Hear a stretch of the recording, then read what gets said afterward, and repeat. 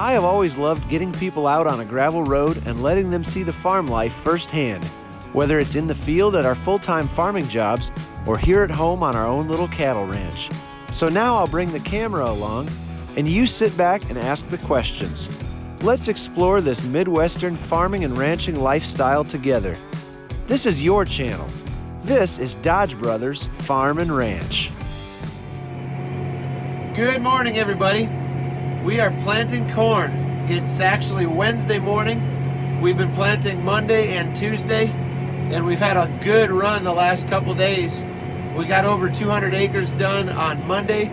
We got 318 acres done yesterday, which is pretty darn good for a 16-row planter.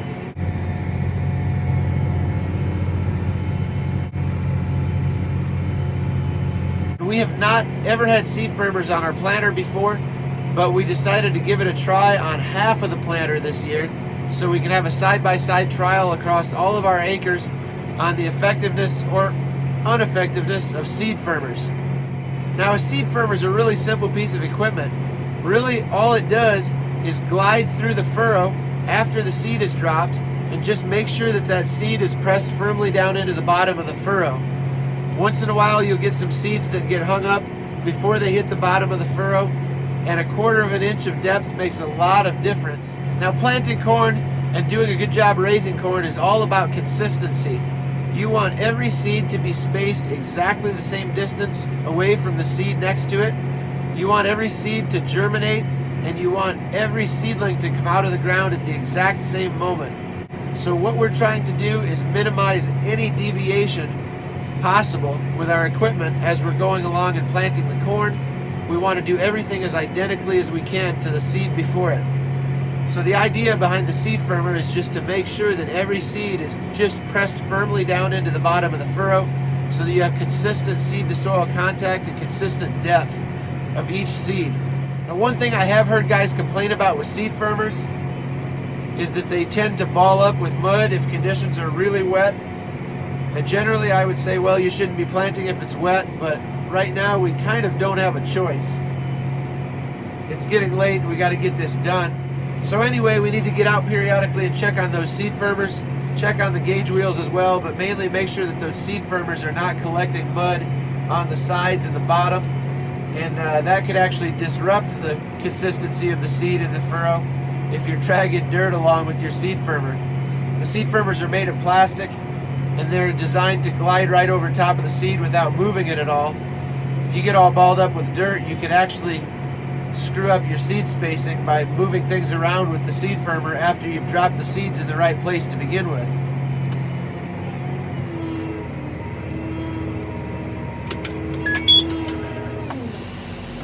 We'll just get out and check on those seed firmers right now.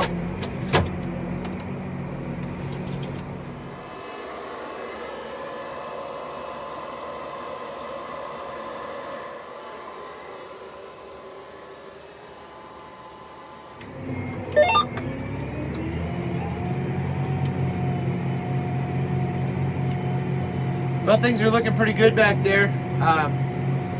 There's no dirt, mud built up on the bottom of the seed firmers. A little bit around the top of them and on the sides towards the top, which I don't worry too much about. Just a tiny amount. You really don't want any buildup around the bottom of the firmer though, where it's touching the seed. One piece of technology that we're trying out for the first time this year is the Smart Firmer for precision planting, which is actually a seed firmer that has some sensors in it that can tell you some information about what's going on beneath the soil surface right there in the furrow where you're dropping seed.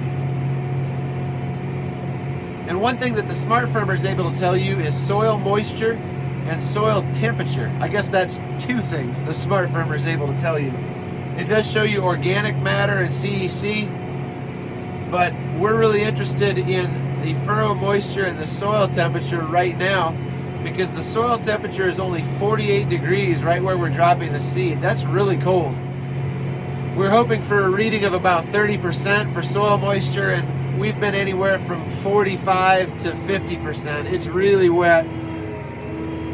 We've got just about another 3 or 4 acres of this hybrid that I've got in the planter right now, and then we're going to throw the next hybrid in.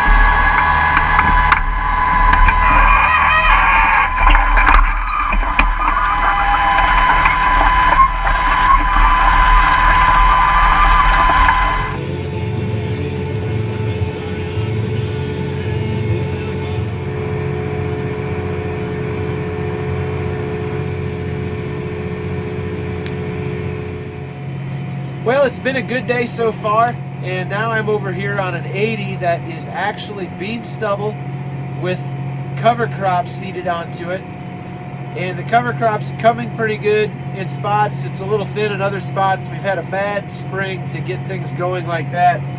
But we're no-tilling corn right into it, and it's working really nicely. I'm excited to see how this goes. I'm running a little more down pressure on the row cleaners, and the reading on the Smart Firmer for the clean furrow category is running really high. So we're doing a good job here. There's not any residue making it into the furrow. We're going to keep rocking along and see how good we can do and how much we can get done before the weather changes.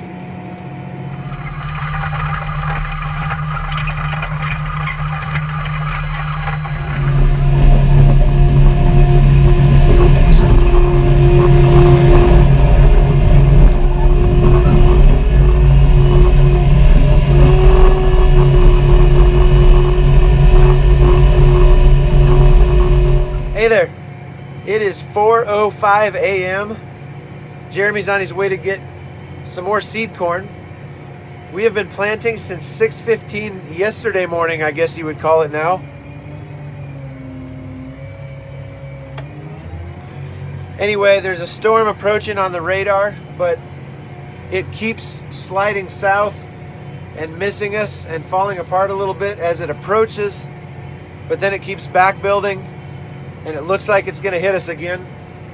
So we're just putting a small amount of seed in the planter at a time.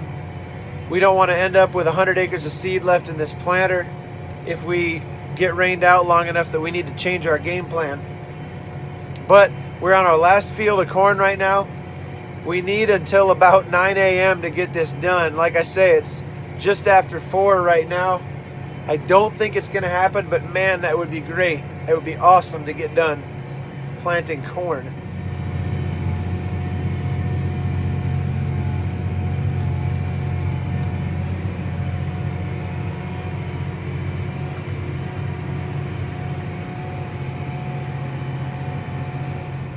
Hey, it's 10 minutes after 5 in the a.m. We're rained out, parking it in the shed, letting the tractor cool off. Anyway, I'm a little tired. I'm going to go do morning hog chores and probably go to bed for a little while. See you later. Hey everybody, it is Tuesday morning, about 10:45, and I am quite surprised to be planting corn right now. I checked this field last night about 5 o'clock, and it was nice and dry and dusty on top, but it was mucky underneath.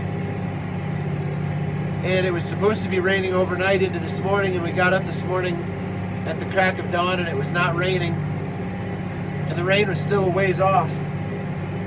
So we came and checked the field again. Obviously conditions weren't great, but we saw a window of opportunity here to get this corn planted before the rain starts up again. So we shallowed the depth up just a little bit. We're not running the row cleaners nearly as aggressively as I like to get the trash out of the way. We're kind of holding the row cleaners up a little bit so that we are leaving some of the dry dirt on top so that it doesn't stick to the gauge wheels and the disc openers as much. We're doing what we got to do to get this in. Right now I'm actually running 6.4 miles an hour. The spacing and the singulation isn't as good as I would like, but the rain is already bearing down on us. The window's wet on the side of the tractor. It's starting to mist a little bit. So we are currently at the point of assigning more value to getting done than to doing a perfect job. You know, when you think about it, as much as this year is a pain in the neck the way the spring is going with the bad weather and the poor conditions, there's always a silver lining in every cloud. And what I was just thinking about this morning is being under the pressure that we have been this spring with the late start and the wet weather all along and having trouble getting the crop in a timely fashion. It's actually forced us to try some things that we would never normally try. And we're going to learn some things this year. We're going to learn what happens when you plant 6.5 miles an hour and the seed sense monitor is telling you that your spacing is not as good as it should be. and your singulation isn't quite as good as it should be, we're going to be able to go back here once the corn is up and take a look at it and see how far off the spacing actually is in reality, how many doubles and skips we've really got. We're going to see what effect having some trash in the furrow has.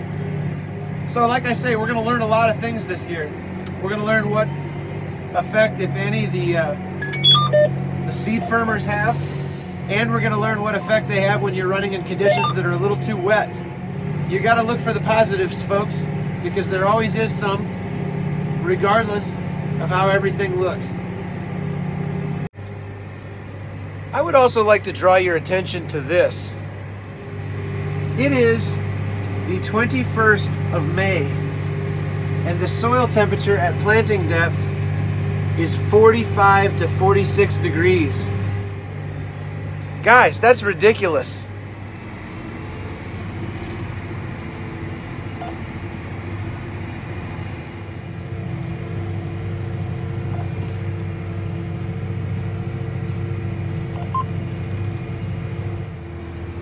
Well, I can hardly believe it, guys, but we got all the corn planted. It's just starting to sprinkle a little bit here. The wind's picking up. It's unbelievably cold outside. It must be 50 degrees out, and the wind's just howling.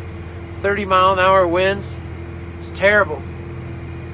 But during the next rainy week, we'll get the planter converted over to plant soybeans, and we'll be ready to do that once the weather clears off. Until then, thanks for watching. Thanks for riding along. And we'll see you next time.